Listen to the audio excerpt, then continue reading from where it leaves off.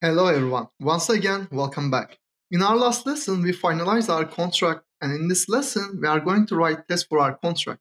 As you know, we cannot change the code in the blockchain once we deploy it. So even though testing is a very important part of software development in general, for Web3 development is even more important because we need to be sure that our contract is working properly so that we don't need to create another contract and migrate it. Since we are working with actual tokens which can convert it to actual money, we want to make sure that we are not making any mistakes while working with a subject that much delicate. And also, we want to make sure that we are minimizing the gas fee. So in general, testing is very important, but for Web3, it's even more important. Start writing our test. First, we need to make a little modification in our contract. As you can see, we have our init function, but what we are also going to create is we are going to say test only here so that this code is just the part of the test. We are telling this to the compiler. And then underneath it, we are going to create another function. And in this function, we are going to say function init for testing. So we are creating a special init function for testing because normally SUI testing framework cannot directly work with our init function, cannot call it. So we are going to create a function which calls our init function. For this, we are going to have transaction context. I'm going to say tx context here. And inside, we are going to call init with our transaction context. All right, so that's the only modification that we are going to do in our contract.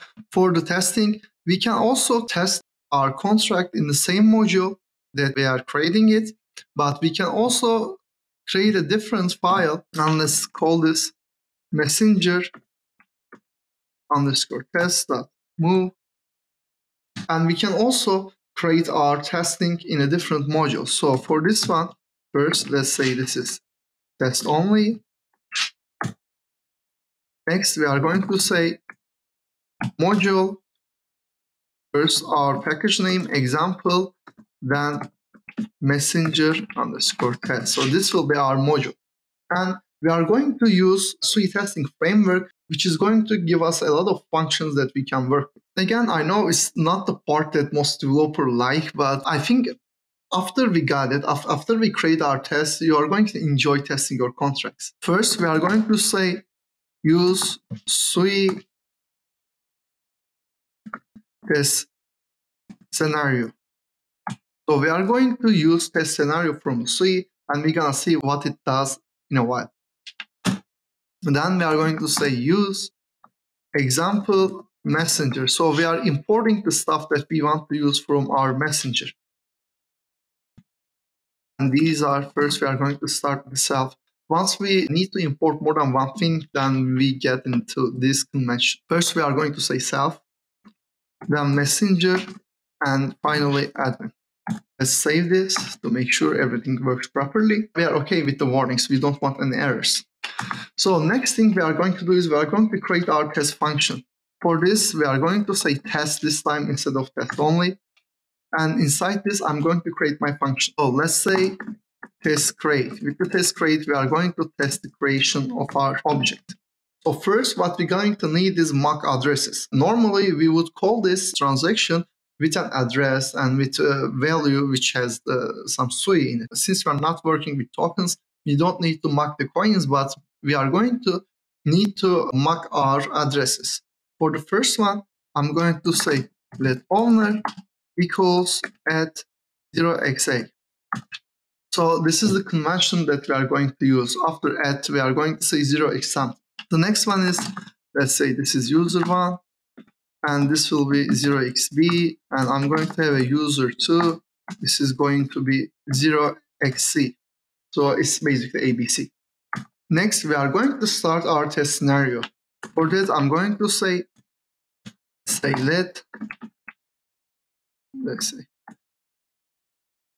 scenario value equals a scenario, and we are going to say begin with the owner. So owner is the one who is going to initialize our contract. Next, we are going to have a scenario,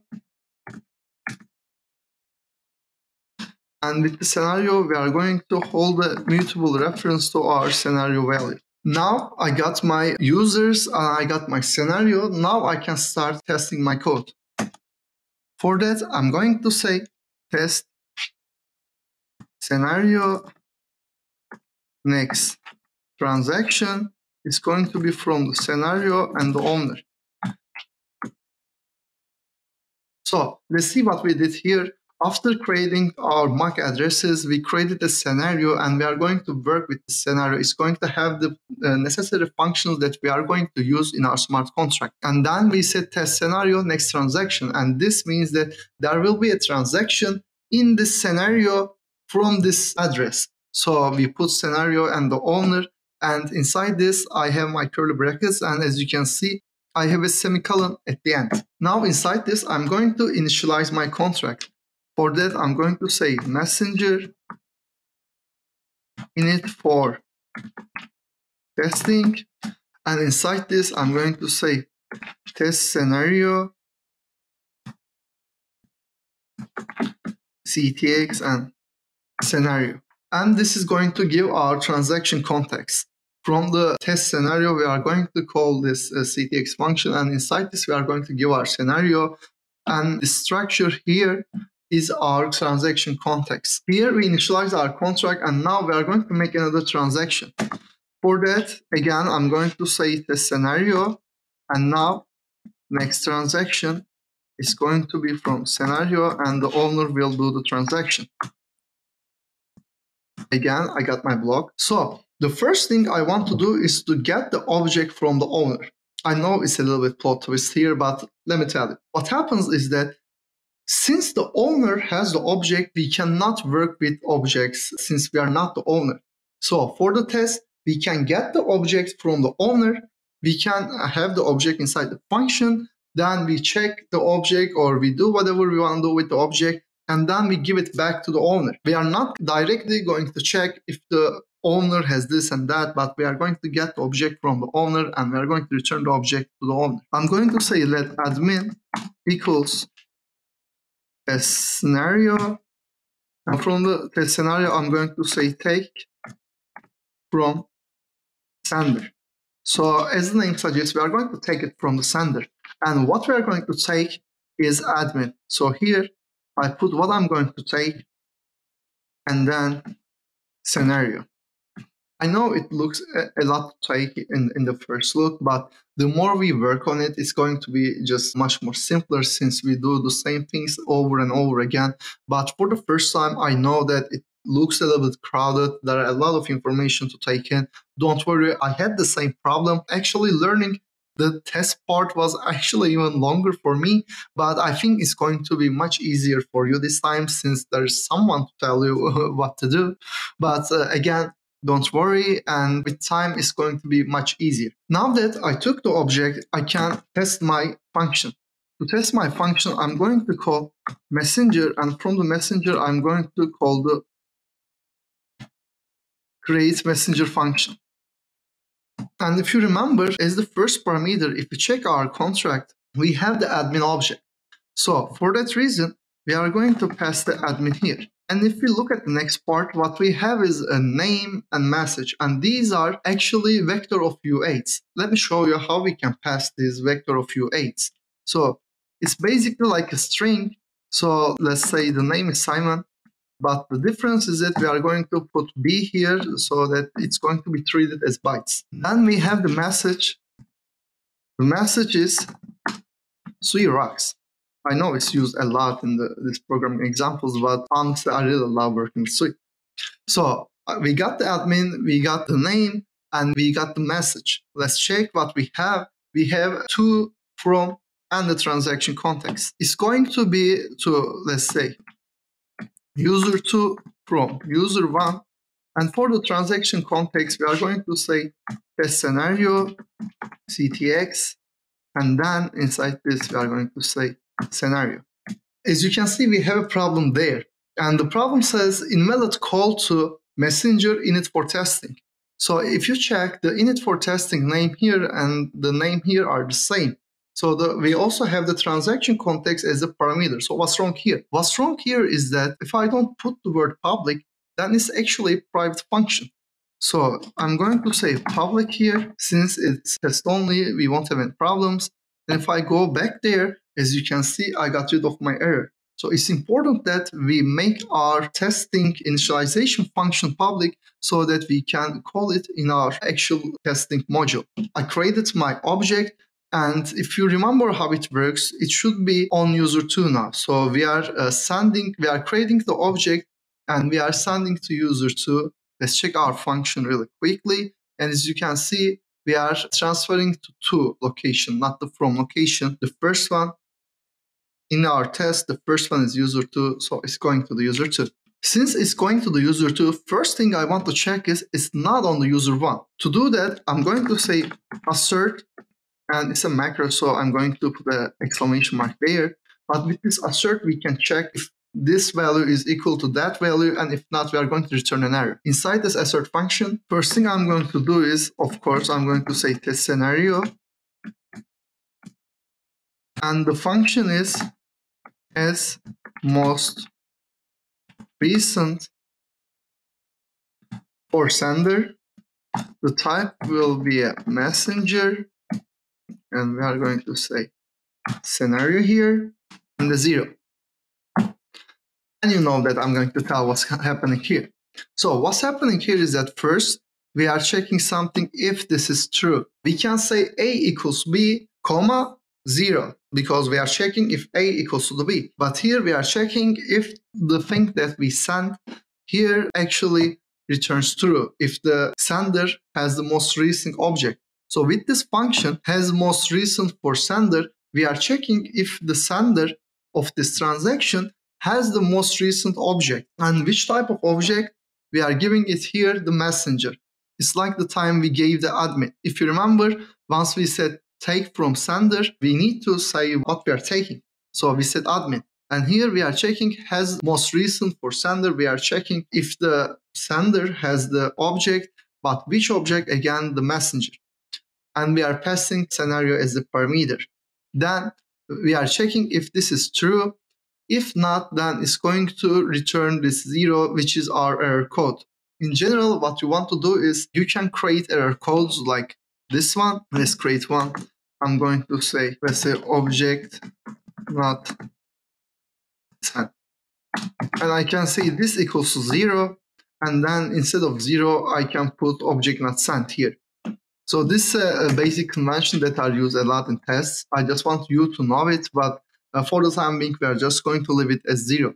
But what's going to happen is I think that it's going to return false, because what we are expecting is that the owner won't have the object. The object should belong to the user too. So for that reason, I'm going to say not here. I'm going to say not here so that if this is false, with the not is going to convert it to true. Okay, so this is my first test. Before moving on, we just got this admin object from the sender and we need to give it back. And here I'm going to say test scenario, return to sender and scenario admin. We are returning this object to the sender. We are using scenario as our parameter, and what we are returning the admin. Let's take a quick look again. I got the admin object and I passed as a parameter. I created my object and then I checked if the owner has the object, and then I returned to this admin object to the owner since I'm done with it. Now I'm going to create another test scenario. Let's say next transaction. Sorry, I'm going to create another transaction, another test scenario. And this is going to be scenario and user2. Since user2 needs to have the object, we are going to check if the user2 actually have the object. For that one, let's create our block. And inside our block, we are going to check with this assert. We are going to do the same thing. Test scenario as most recent for sender, messenger, scenario, and 0. So we did the same thing, but we didn't convert this because I think this is going to evaluate to true and I want this to be true. But if I didn't put this, which turns true to false and false to true, then this false part would cause an error. because I think this is going to, evaluate the false. It needs to evaluate false. I'm converting it to true with this one here. So if this is actually true, if my owner actually has the object, this is going to be true. Then I convert it to false.